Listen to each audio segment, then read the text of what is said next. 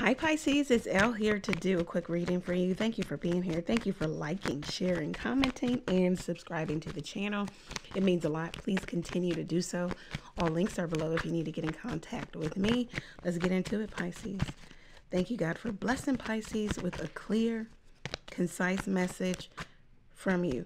All right, so let's see what's going on. What is the energy for Pisces? Okay, we've got the Nine of Pentacles, very nice. We've got the Knight of Pentacles, and then we have the King of Wands. All right, so some of you could be pursuing some entrepreneurial endeavors. It looks like you are making a profit here. It's going well for you.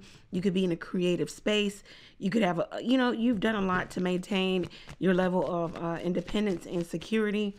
I don't know if you're really, operating in that level of wanting to have a love partner, but it says that in terms of having your life together, you are ready, but you may not want an intimate relationship.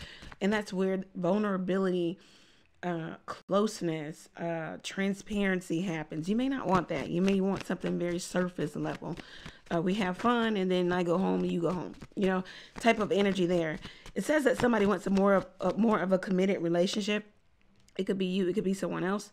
You could be expecting more of a commitment from your person. Let's see what's going on. What is the advice? Okay, advice. The Six of Pentacles and the Devil. Your person could be given to more than one person, entity, thing. I don't know.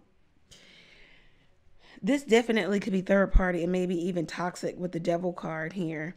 It's like this person is, they put one person down and then they go play with the other person. Then they put that person down, they go play with the other one. It's like they're in this power dynamic. They like the fact that they are needed or that they are desired. They're the giver. And then they're, two people receiving here. Then there's two people here in the Devil card here. So it's like your person has two different relationships or two different things. There's also could be some addiction. There could be some gambling addiction. There could be someone paying for sex or paid sex or giving. Let's see. What's the outcome here for Pisces? Somebody feels like someone is not ready. Somebody isn't credit worthy. Maybe this could have something to do with your credit score. Someone doesn't have the credit. They're not credit worthy. They don't have the finances. Somebody's always in the power dynamic of the giver. And then there's a receiver. Somebody's, it feels like they're in a lesser place, or they feel like their partner is in a lesser place. Let's see, outcome here for Pisces. Ace of Pentacles. So more Pentacles. You got money coming in, definitely. For whatever it is you're doing, you do have money coming in. Money is abundant. It is flowing for you. With the Ace of Pentacles, there will be opportunity presented to you, one that you will not have to chase.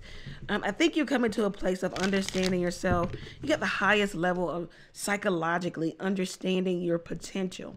What does that mean? So it's like in your mind, you understand where you can be. You understand what you could be doing. You understand your potential because something has manifested in the real and the reality for you. You may have said, I want to start this business. I want to start this. You kept saying it. You kept saying it. And then you finally did it. And now you're seeing profit from it.